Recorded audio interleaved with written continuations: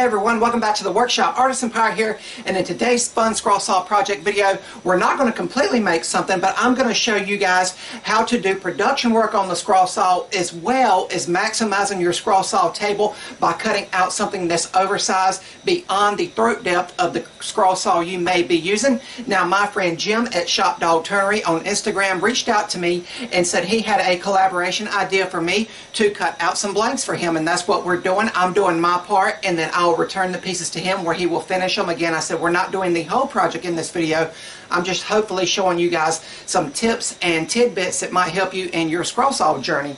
Now, behind me, you can see I've got a stack of blanks here. I've got to cut out 35 in total, and to let you guys know, I've already cut out the first 5 off camera and done a little test runs, but this is what we're going to be making, these crosscut saws. Now, I've got to be careful to how I cut these out on the scroll saw because all of them are pre-drilled, all 35 of them, to where the handles will go in these, and then Jim will pick up the process and finish these off by putting the decorations and all on the saw blade itself in his workshop. So really, really neat. Now, this is cherry material, 3/4 inch thick, so it's very hard. We're going to cut out about 3 of these with one scroll saw blade and then flip it out because we do not want to have burn marks on the cherry wood, but it's just one long continuous cut. And what I'm going to show you on the scroll saw is how to feed in from the left side and the right side of your blade. So it's very key to be ambidextrous on a scroll saw if you're going to be attempting something like this. I've had to unplug the foot switch on my scroll saw, the Delta scroll saw we use in the videos, because I'm going to have to stand up and do all of this. And I've just got it wired back the way it is, where the on-off switch toggle at the top works just as it's supposed to, as opposed to pressing down that foot switch. Jim has also kindly supplied me with all of the patterns, and he's made this nice little holder for them, and they're just on pieces of paper, and I will quickly attach them with the same clear packing tape that I do on all of them. And there you see more of them down in the cavity there. So really neat way of packing that. I really like that idea. So what I'll do is take another bundle of 5 of these, unwrap them, double check that I've got the holes on the right side, attach the pattern, and we'll get started. And before we get started, I know I'll get asked what a finished piece will look like, and here is a picture of a finished one. Keep in mind I'm just cutting out the profile of the blade, and Jim will be turning the handles and doing the engraving. Over here on the workbench, I'll take my Swiss Army knife and unpack a pack of 5 of the blanks, and making sure the holes are on the proper side, I will attach the pattern with clear packing tape. The tape helps reduce friction and burn marks on the hard cherry wood. But after I get it attached, we will move the camera, and I'll try to reiterate what I'm trying to teach and accomplish in this video. And now that the pattern is attached with clear packing tape, I want to go into a little bit more depth about what we're trying to achieve here in this video.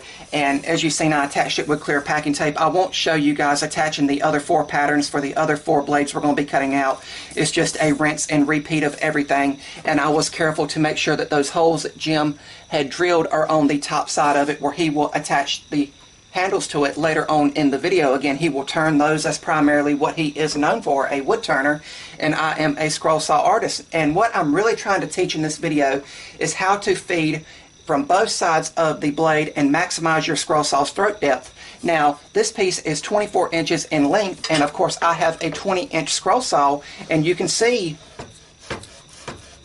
it bumps into the back without completely going to the end of the material. I have about 3.5 to 4 inches of material still sticking out here. So the question would come up in someone's mind, how do I cut this out? Now, spiral blades are not lending itself to this project because with the nature of the saw blade, you want those teeth to be as nice and sharp as they can be, to where when this piece is awarded, it looks as good as it can be. So I have a number 5 ultra reverse tooth blade installed here, and what we're going to be doing is feeding to the right side of the blade for part of this, and then flipping it around and feeding to the left side of the blade, meaning you're ambidextrous on the scroll saw. Now, I'm primarily left-handed, so I always want to feed into the left side of it. I feel I have better control, but there is times like this instant here where I'm going to have to go to the right side. Now, what I'm going to be able to do is go in and cut out to maybe a little farther past the halfway point, remove that waste wood, and then flip it to continue the cut, and then we can remove the pattern and proceed.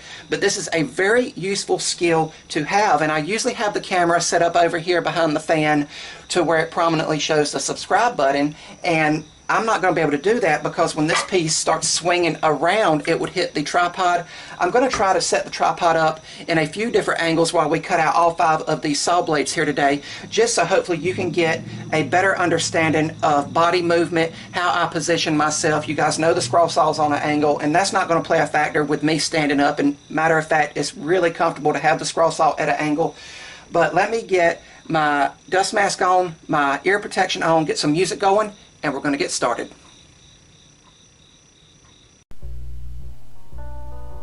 And over here at the scroll saw, we will begin the scrolling process. Again, this is 3/4 inch cherry material, so I am taking my time and letting the blade do the work. Cherry is a harder material and wood, so it has a tendency to burn due to the friction of the blade and the heat generated, even on a table saw or a scroll saw. So I'm just taking my time. And when we get about halfway through, I will cut through and remove the waste wood and flip the piece around and begin feeding from the other side. And this is essentially a form of being ambidextrous by being able to cut and feed into both the left direction on the scroll saw as well as the right side.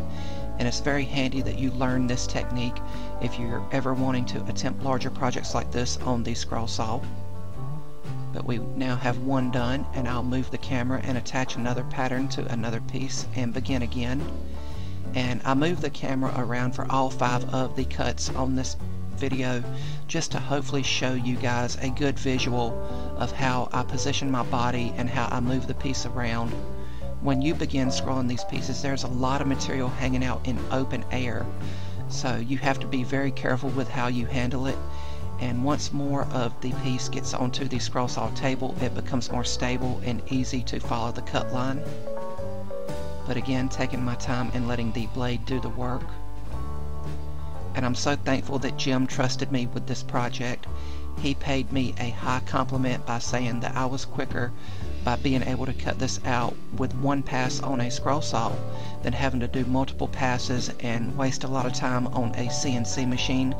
So I really appreciate that, and it's very humbling to hear such high praise from a master woodworker. And I am by no means perfect. There will be minor discrepancies in each of these award pieces that we are cutting out here today. And we are now already done with the second one, and I'll move the camera and attach another pattern and begin again. And I said award pieces because that is what these are ultimately going to end up being. They're going to be awards for the logging industry. Once I get all 35 of the saw blades back to Jim, he will turn and make the handles and then do all the engraving on the saw blade itself that we're cutting out here.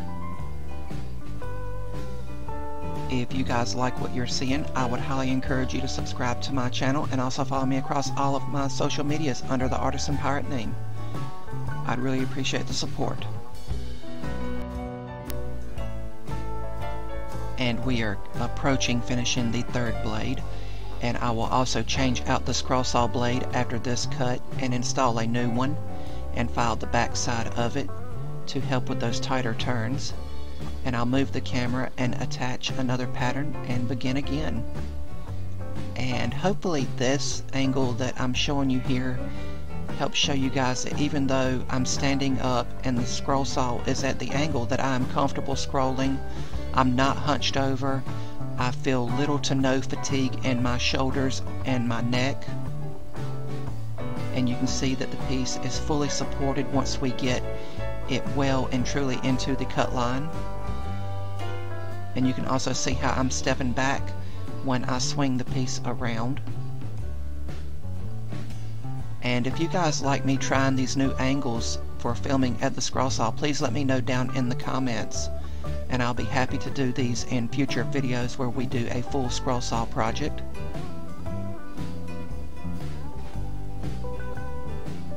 But now we have 4 done, and we will begin the 5th and final one for this video, completing a total of 10 that I will already have done with this one of the 35 that I need to do for Jim. And I figured that this overhead view here would really show how big the piece is compared to the scroll saw throat depth, and also illustrate me stepping back each time I swing the piece around while cutting. That would be very hard to do if you were sitting in a stool while scrolling, and I am accustomed to scrolling while sitting down, but this was just the proper way to do it with a piece so large. And we've already began cutting through the other side and continuing our cut to finish up the fifth one. And it takes me around 12 to 15 minutes to scroll out each of these. Once again, just taking my time and letting the blade do the work. But once I get done with this one, we will wrap up the video so I can continue making these blades off camera.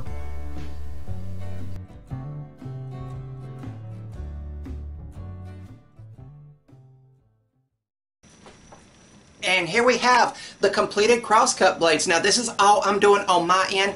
They are cut out of 3/4 inch cherry completely on the scroll saw, and I think they all cut amazingly well. Here is the 5 that we done in today's video, and I'll lay these aside and just hold up one for video purposes, but they all cut extremely well. I took my time and let the blade do the work. I did not want no burn marks on none of the teeth going down here. And now once I get all 35 of these cut out, I now have 10 done because I've done 5 before we ever filmed the video. I will lay them all out and just do one marathon sanding session to give them a nice finish sanding on the top and back side here.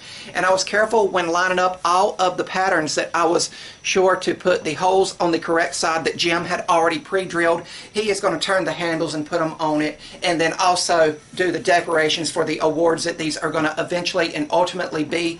So really, really cool. I'm happy to collaborate with Jim Barber. He's an amazing wood turner and makes some other amazing things out of wood, and I highly encourage you guys to go follow him on Instagram and on his social medias. I'll leave them linked down in the description box as well as all of mine. But really, really neat. It takes around 15 minutes to scroll out one of these, and I hoped in today's video it was my mission, and I hope I accomplished it, to show you guys the meaningfulness and the versatility of being able to be ambidextrous on the scroll saw, to not only be able to feed in your primary way, for me being left-handed it's the left way, but also feed into the right way. Again, I'm a little bit uneasy on the right way, and once that you get it started, you know, you have all this material hanging off, but once you feed a little bit farther into the blade, it becomes more stable of a cut, if that makes any sense. But I'm having a lot of fun making these, and I'm going to have a ton of cherry scrap wood for the wood stove for the coming winter months and the cooler months. But I'm having a lot of fun here, and it's just showing you guys how to do things here. And I feel that that is my job, to inspire, educate, and elevate you all to the next level of your hobby, especially if you're on the scroll saw like me all the time. And I hope you guys appreciated all of the different angles. For all 5 of the blades, we used a different camera angle, and I hope you guys appreciate that. I was just trying to show you the best way I know how, the way that I was standing. I wasn't hunched over. You know, I shot one angle from above, one from far back, you know, just to show my positioning while standing up scrolling. And again, the scroll saw is on an angle, and I'm not hunched over, and it's a very comforting cut. I'm doing about 5 of these a day because you do not want to be fatigued, you know, stretching your arms out like that. Give your body time to rest, as always. Now, I'll probably cut out a few more today and then go right back into production mode tomorrow. And for now, it's senseless to keep filming the process, as now it's just a rinse and repeat of what I have already shown you guys. But I hope you guys have enjoyed this video. And if you're new here, please subscribe to the channel and also follow me across all of my social media feeds under the Artisan Pirate name. As always, links to all my social medias, as well as ways to contact me, will always be linked down in the description box below these videos. That's about all for this one. And remember, guys, if I can make it or do it, so can you. I'm the Artisan Pirate. Take care, and I'll see you guys real soon.